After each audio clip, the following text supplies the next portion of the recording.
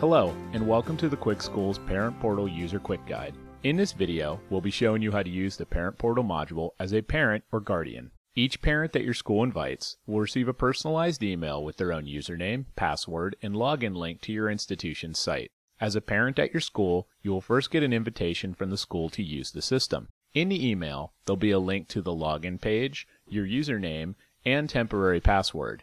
Simply click on the link and log in.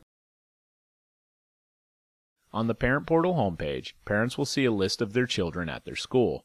To see more details on your child, simply click on a child's name, and you'll be able to see more information the school has elected to share with you, like gradebook, discipline, and report cards. Simply click on the tab and browse away. If your school allows it, you may also be able to edit information through your account. On the homepage, simply click My Profile, where you can change your QuickSchools account info, including passwords. The Personal Info tab contains your personal info on file with your school.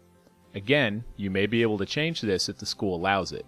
We hope you enjoyed learning about QuickSchools Parent Portal module. If you have any questions, feel free to speak with us on the live chat in the lower right corner of the screen, or you can send an email to support@quickschools.com.